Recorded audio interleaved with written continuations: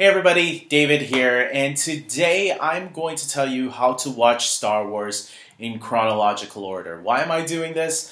Because I've actually been getting a couple of requests from a video I did back in 2018 when Solo, a Star Wars story, came out that, you know what, since I'm getting a couple of requests from that video to do an updated one, I thought why not? Now, because you know, placing Star Wars The Rise of Skywalker in the timeline is pretty difficult, I guess. But to make this one a little bit more different and unique, I'll add the TV shows, which I don't think I talked about in that video back in 2018.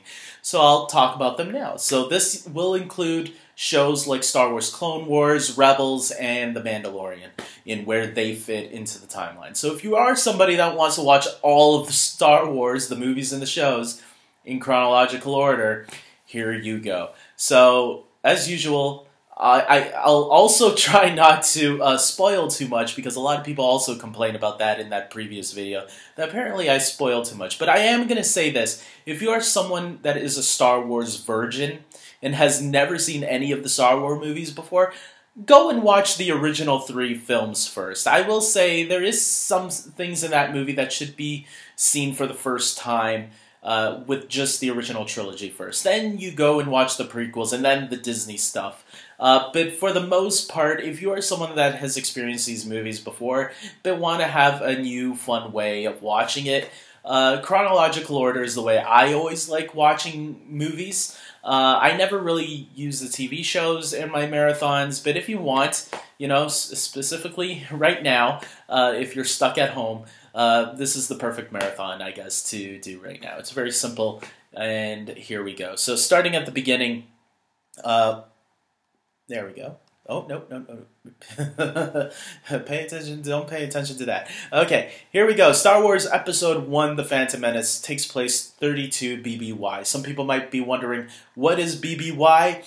Well, BBY is actually before the Battle of Yavin. It's their version of BC. This is what Star Wars has used for a long time. I know they did an updated one, which is like about the something to do with the battle at the end of The Force Awakens, but the original film is where the timeline starts. So if we want to go back, we before the Battle of Yavin, which is the final battle of, you know, where the original film takes place, the final battle in that film. So anything after is called after the Battle of Yavin. So because Episode 1 is a prequel, here we are. Episode 1, The Phantom Menace, before the Battle of Yavin, 32 years. Then we travel 10 years later, and we see Star Wars Episode 2, Attack of the Clones. No spoilers, but moving on. We then go a year into the war, because at the end of Clone Wars, the war has begun. So if Clone Wars hasn't given you that, if one is called Attack of the Clones, you know that we're in the Clone Wars. So what is the Clone Wars about? You have to find out.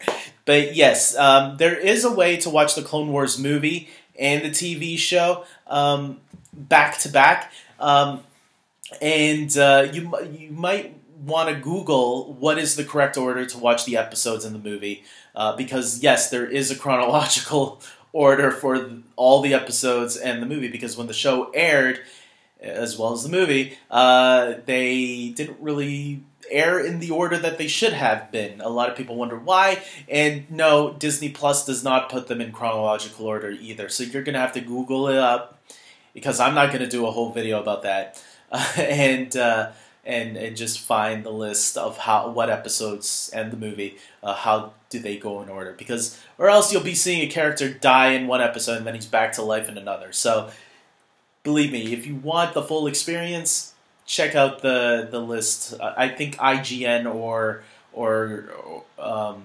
StarWars.com has it. I don't remember right now, but if you Google how to watch Clone Wars in chronological order, it should come up right away. So there you go. So yes, you watch the movie, and then you watch the TV show. If you don't care about the chronological order, you'll get it more or less, I think. It doesn't take a genius to figure it out. And then you go into Revenge of the Sith. Now, I want to suggest something. After seeing the final 4 episodes of Clone Wars, I do want to suggest something here. You might want to, when you get to the last 4 episodes of Clone Wars, watch the first two of the last four first, then watch Revenge of the Sith, and then watch the last two episodes afterwards. And if you're wondering why, if you've seen Clone Wars, you know why I'm saying that. But if you don't know why, then experience it like that and tell me what you think. I'd be curious to know. So that's in 19 BBY. We then move a couple years later, and we get into Solo, a Star Wars story. This is about a young Han Solo who will eventually look like Harrison Ford one day. It does take place like 3 years before, in the beginning of the movie, but then they say, 3 years later. So the majority of the movie takes place 10 BBY. We then move to Star Wars Rebels, which roughly takes place 5 years before the original film. So that's why 5 BBY is right there, which is essentially the beginning of the Rebel Alliance. That's why Star Wars Rebels, right?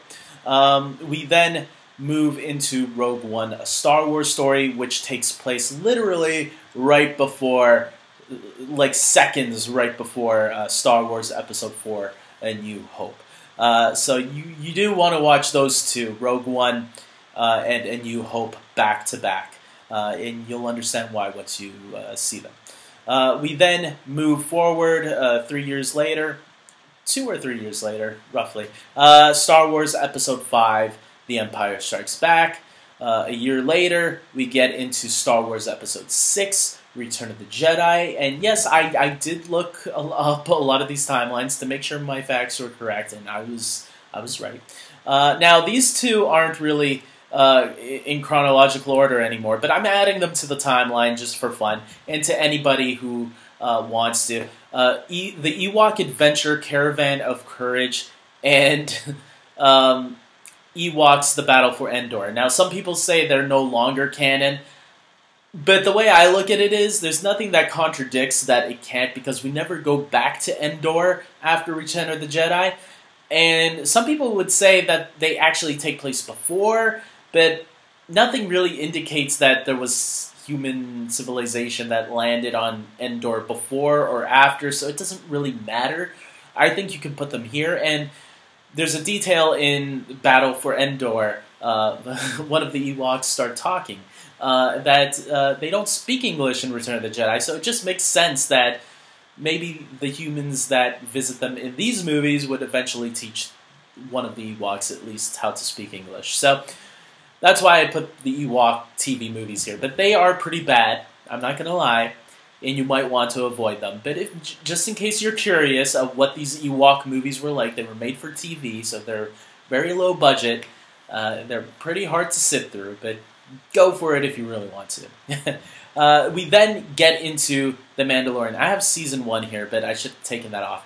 But yes, The Mandalorian Season 1 takes place 10 years after the original film. I think that was 7 years after Return of the Jedi I read, so that's why it's placed here. We then move more into the future, 34 years after the Battle of Yavin.